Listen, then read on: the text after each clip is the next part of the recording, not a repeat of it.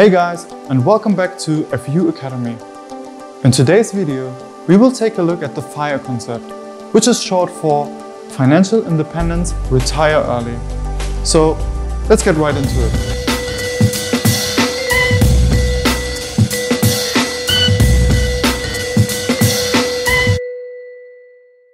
For previous generations, life used to follow a simple structure. In your early 20s, you start working in a 9-to-5 job. Then you get married. A few years later, you have children. You continue working until you reach the retirement age in your 60s. Once you retire, you receive a state pension because the government will take care of you, right? I mean, after all, you dedicated the majority of your life grinding away at work. So what do you do once you retire somewhere in your 60s? You could travel the world. You could volunteer. You could spend time with your family and friends. The only thing is, now you're too old. What wouldn't you give now to have some of that time back when you were full of energy, full of life? I'm not trying to be mean or hurtful. I'm just trying to be as rational as possible about this. The lucky ones that are still relatively healthy in their 60s have an average of about 15 years post the required retirement age. Usually, their state pension is just enough to cover their basic needs. Not more, not less. They can use the remaining energy level and mental strength to do their shopping, to cook for themselves, occasionally meet their remaining friends, and maintain a few hobbies here and there. The less fortunate ones could potentially need care assistance by the time they reach their retirement age. Their state pension is not enough. It's not sufficient to cover their medical bills, their cost of living. They are dependent on family members and others to support them. What a way to spend the last chapter of your life after decades of hard work. Besides physical and mental health, there is another component to this. The transition from working to retirement life can be brutal for some people. Once you hit that retirement age, you would have spent about 70% of your life working, 20% in school, and the remaining 10% growing up or in kindergarten. Routine has always been your companion. You wake up, you work, you consume, you come home, you watch some TV, and you go to bed. In this cycle, it's exhausting to even try to think out of the box. This is intended. Society is built that way. We should work, consume, sleep, and repeat this process. But what if you don't want to do that? What if you don't want to live a life like this? The answer is easy. The answer is FIRE. FIRE stands for Financial Independence, Retire Early. The term FIRE was first used in 1992 by Vicky Robin and Joey Dominguez in their book, Your Money or Your Life. The concept of FIRE is super simple. You spend less than you earn, and you invest the difference in low-fee investments like index funds. Over time, you then try to increase your savings rate even more. Let's look at the first component here, spending less. It's not about extreme frugality, but living on a reasonable budget and making reasonable purchase decisions. Start asking yourself if that new pair of jeans for $100 brings you long-term happiness and satisfaction. If you can answer this with a clear yes, then go for it. Buy it. But if you are hesitant, better leave it. Now the second component is equally important. Invest the money that you saved. You take that money you would have spent on stuff and you save it. Once you save it, you then buy assets with it that ideally increase in value over time. Those assets can be physical, such as land, property, commodities, or precious metals. But they can also be financial assets, such as shares, index funds, and bonds. FIRE followers aim to put away a significant chunk of their net disposable income, around 15% and often more. You keep going like that for years, and eventually you reach the point at which the total value of your assets is so high that it can sustain your lifestyle. This value or number is also known as FIRE number. And remember, the two components of spending less and investing your saved money are connected with each other. Think about it like this. The less money you spend on stuff, the less money you need to invest in order to fund your cost of living in the future. Now, there are numerous variations of FIRE. Some people work part-time, whilst others start a business or a side hustle. Some people completely stop working. Here, you will find the most commonly used variations of FIRE. Let's start with lean FIRE. Lean FIRE followers are the more extreme ones. The concept of FIRE is the same, but the journey to get there is very different. Lean FIRE followers make huge sacrifices in order to reach their FIRE number super quickly. They are living in a more frugal lifestyle with more extreme savings. Now, the other extreme of the spectrum is fat FIRE. Fat FIRE refers to people that are pursuing FIRE whilst maintaining a high standard of living because they have gotten used to it. They simply don't want to live this extremely frugal lifestyle, and they are willing to work a few years more and a few years longer to reach that FIRE number. And then there is barista FIRE, which refers to people who quit their high-stress full-time job, but still work part-time. They are withdrawing small amounts of their investment portfolio, but supplement it with a part-time income to cover parts of their living expenses. Most importantly, by working part-time, they can qualify for a healthcare plan that is generally much cheaper than the one that you can find on the open market on your own, which made barista FIRE very, very popular in recent years. And lastly, we have coast FIRE. Coast FIRE followers have enough in their retirement accounts at a young age that without any further contributions will grow into a sustainable portfolio that will cover their retirement in the future. It essentially means that they don't touch their investments. They don't touch it for years to come. They dial back on employment to cover their expenses only. And once this investment portfolio has grown due to the magic of compounding interest, where it can cover their full expenses, they simply retire. Let us use an example to illustrate the plain vanilla FIRE concept. Let's take Mike. Mike studied computer science. After graduating from uni, he gets his first job as a software engineer. He does the standard cubicle job. This all sounds pretty average until now, but oh boy, Mike is very different from the average person. Mike doesn't behave like most of us do when getting our first job. Going out, spending most of our money because it's just so exciting to finally have an income after all of those years in uni. But Mike is different. Mike feels no FOMO. And Mike just follows his own path.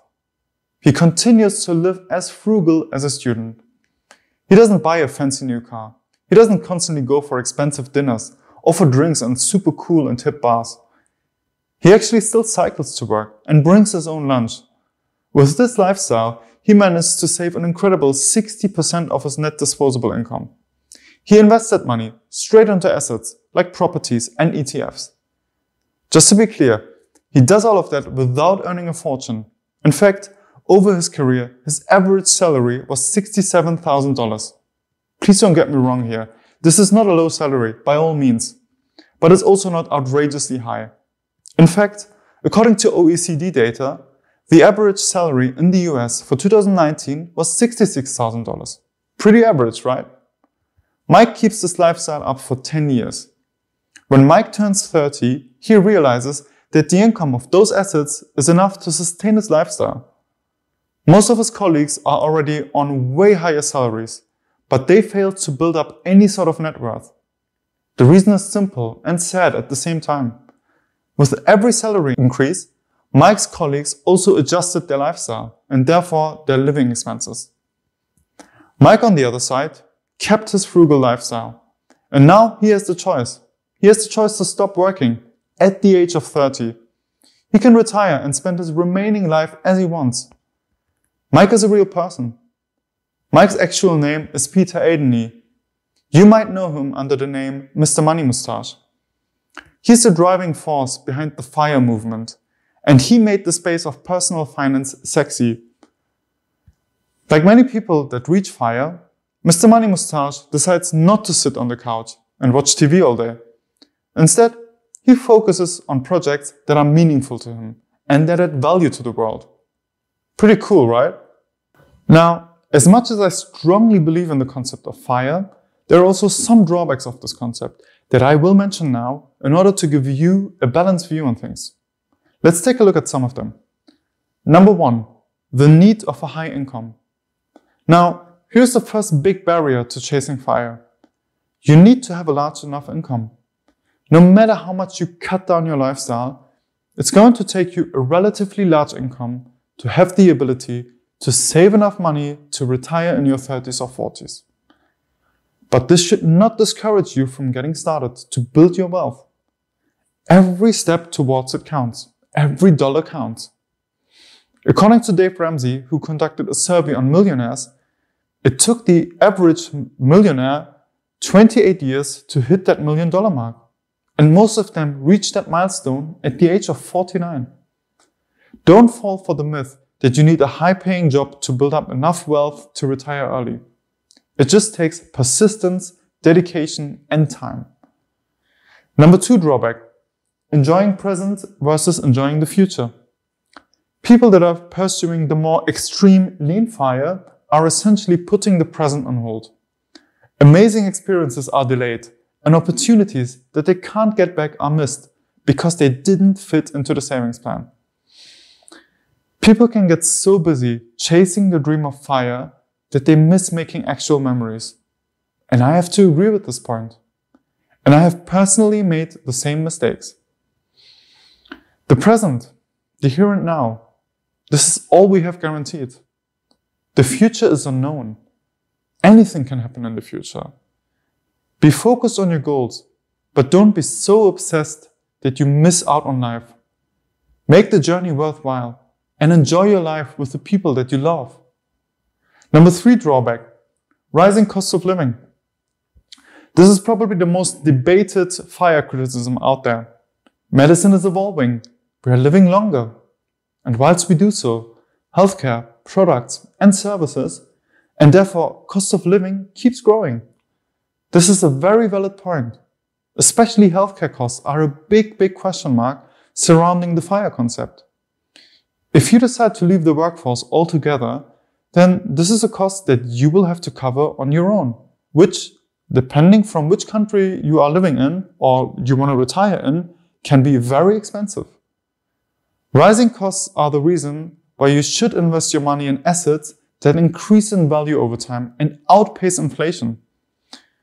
I will make a video very soon in which I will go through all of those asset classes. All of the concerns just mentioned are relevant, sure, but none of them should stop you from getting started. Think about the drawbacks and consider them in your plan to achieve FIRE. Okay, so we learned that the FIRE concept is actually super simple. Spend less than you earn and invest the difference in low-fee investments like index funds. Over time, you then try to increase your savings rate even more. You do that until you reach the point at which the total value of your assets is high enough to sustain your lifestyle. For those in the FIRE movements, financial independence doesn't just mean sitting on a tropical beach or watching TV all day. It means reaching the point where you don't have to work a full-time job if you don't want to. You can scale back to a part-time job, or you can focus on projects that are meaningful to you and that add value to the world. Some of those that reach FIRE actually decide to continue their normal working life because they genuinely like what they are doing. The point is, the choice is yours. You get to choose when, where, how, and most importantly, with who you want to work with. By retiring early, you can become time rich. Not in your 60s, not in your 70s, but at your prime. You can get to choose how you want to spend every minute of your life. As Mr. Money Mustache once described it, retirement is earning the privilege of being free to enjoy the balanced lifestyle of our dreams without working for a living getting in the way too much. You don't have to quit working altogether. You just have to feel secure enough to be choosy about your work and your schedule. And if you're still not convinced, here is why the world needs more people to join the FIRE movement. The world has some serious problems out there. Climate change, food waste, lack of food, lack of education, income inequality, racism, the list goes on and on. The world needs the brightest people to think about how to tackle those problems, rather than working in a cubicle for more than 40 years, grinding away at work just to increase the profits of the company they work for? Are your corporate achievements and your professional career really the only thing that you want to be remembered for? Create choices. Become time rich. Discover the joy of work that is not motivated by money and start solving some of those problems in the areas that fascinate you. So I hope this video could help you to get a better understanding of the FIRE concept, how it works, for who it works, and what the benefits are. Leave a like on the video if you did enjoy the content or found it useful. Also make sure to subscribe to this channel. I'm just getting started and it's the easiest and most helpful way to support this channel. So thank you very much for doing that, and I'll see you in the next video.